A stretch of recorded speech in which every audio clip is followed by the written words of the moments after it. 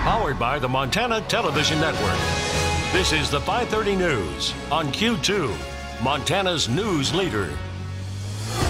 Good evening and thanks for joining us. I'm Russ Riesinger. And I'm Jeanelle Slade. A lot of backroom maneuvering at the Montana legislature today as the finish line draws near. It's a lot of hurry up and wait on this next to final day of the session as Montana's elected lawmakers decide what will pass and what won't. It's the 11th hour for some big dollar bills, many of which are pieces and parts of original bills voted out earlier in the session. Those portions now slid in and attached to bills that are still alive. Among the surviving bills, statewide preschool funding, Colstrip Power, a new heritage center, and the state's biggest bill, the budget.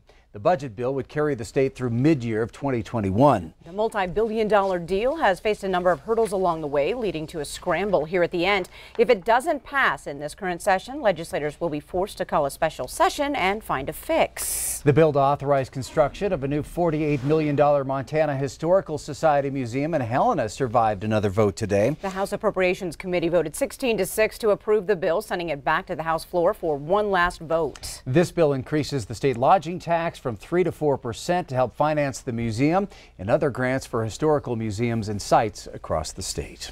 Well, more speed bumps in the lawsuit against the United States government and TransCanada over the Keystone XL pipeline. Rosebud Sioux Tribe and Fort Belknap Indian community filed the original complaint back in September. An amended complaint has just been filed in federal court. It states that by issuing the 2019 permit, the government has failed to protect, shield, or defend the tribes. Now, this includes protecting the treaty rights, natural resources, land, water, and cultural places from waste. The tribes are asking for the court to stop the government and TransCanada until they comply with the law. Plans are moving forward for the future Lockwood High School. In fact, 100 8th graders, the class of 2023, registered for school just last week. Q2's David J. standing by now with more on how plans are coming along. David. Jeanelle, Russ, Superintendent Tobin Navasio says the board will be looking to hire coaches and administrators at its next board meeting, and construction of the $49.9 million high school is on schedule. Lockwood Schools posted on social media that crews have put up the first walls and poured floors for part of the building. Construction started in February, and the Freshman Academy will be ready this fall. The rest of the high school will be ready and finished in the fall of 2020. Those 8th graders will make up the very first freshman class with basic courses.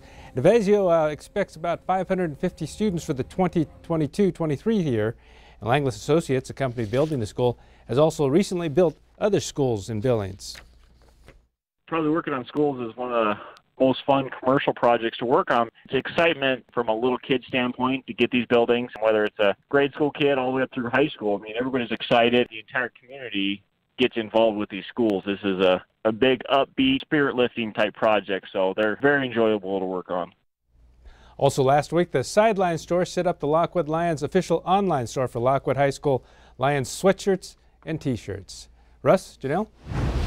Thanks so much, David. All right, turning to weather, Bob, some showers on and off today, but you're here to tell us that you and the rest of the weather team are prepared for any serious weather that does come our way. It was a very good day today. Kind of it's been a while since we've seen severe weather, so we're all a little on the rusty side. So we kind of got together today and just kind of tried to talk about what was going to happen. And so what we did, we found out basically that we're all a little rusty, but we did discuss some ways to get all this important weather information to you faster and on the screens that you prefer. Places like the TV, the online, the mobile, also the digital platform. But we discovered that the best way to get all of this down and the best way to get to it is basically download your free Q2 weather app.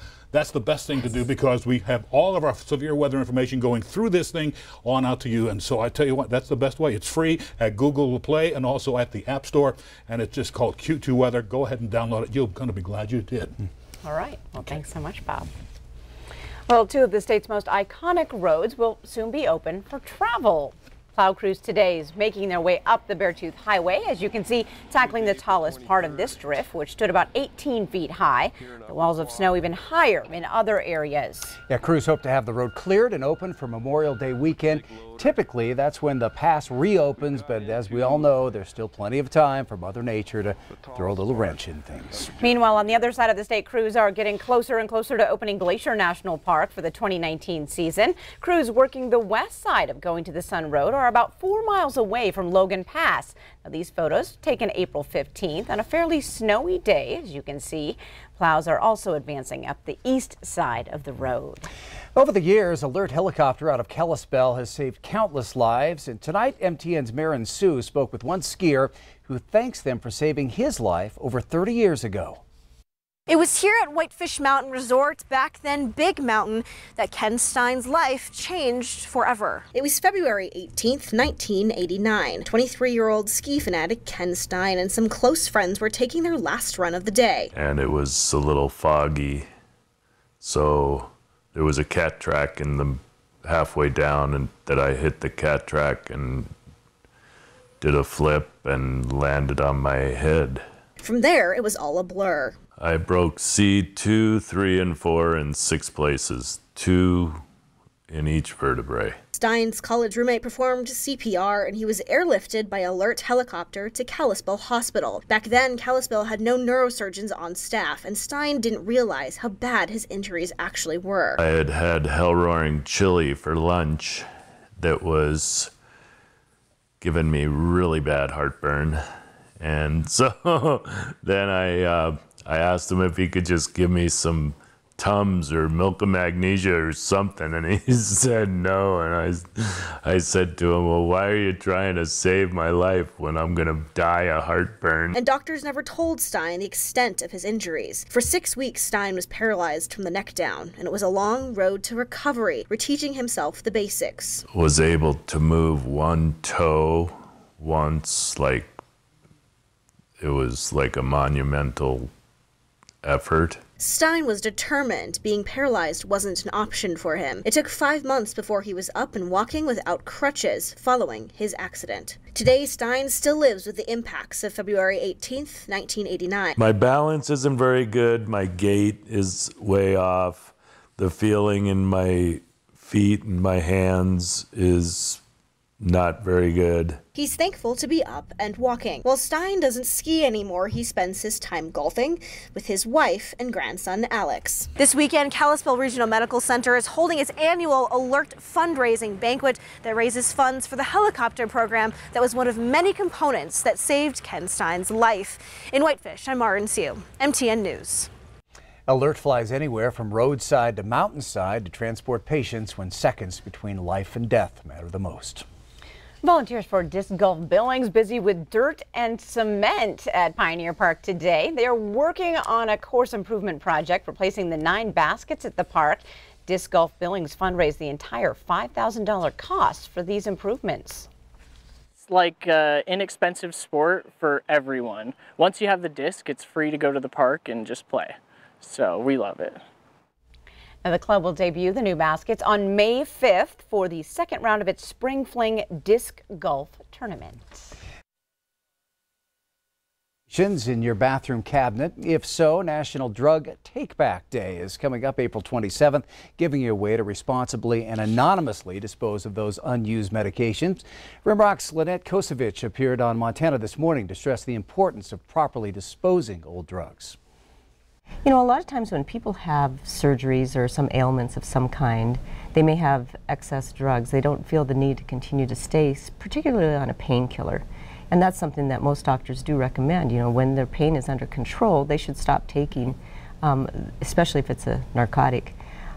So often they have leftover pills lying around their house, and it's really a safety issue. You don't want anybody else to be taking drugs that aren't prescribed for them. Locations where people can anonymously dispose of unused or expired prescriptions are the Billings Elks Lodge, 934 Lewis Avenue, First Interstate Bank at 730 Main Street. There are also MedSafe drop-box locations at the Billings Clinic, St. Vincent Healthcare Pharmacy, and Riverstone Health Pharmacy. And for more information on the day, you can visit rimrock.org. Well, time is running out to take a personal tour through the 2019 Billings St. Jude Dream Home before it belongs to someone else. Coming up on Sunday, May 5th, one lucky ticket holder will win this $500,000 classic design home in the Ironwood subdivision. All of the St. Jude Prize drawings will happen on Sunday, May 5th, live here on Q2 from 5 until 6 p.m. As the anticipation draws near, this is your last weekend to visit the house at 4204 Snowy Woods Drive. Saturday's open house runs from 9 a.m. to 5 p.m. and Sunday from noon to 5. And just for touring the house, you can enter a chance to win a $10,000 home makeover package at Ferguson Enterprises. Entry for that drawing is entirely free. And a huge thank you to our community and region for purchasing all 6,500 tickets 1 month early. All right, coming up on tonight's 5:30 News, the Montana Cowboy Hall of Fame is looking for your nomination for whose time in the saddle should get some spotlight. And in sports, Scott checks in with two of the state's best hurdlers at Huntley Project. You're watching MTN News with Jeanelle Slade and Russ Riesinger. Storm Tracker weather with Bob McGuire. And sports with Scott Green. This is the 5:30 News on Q2, Montana's news leader.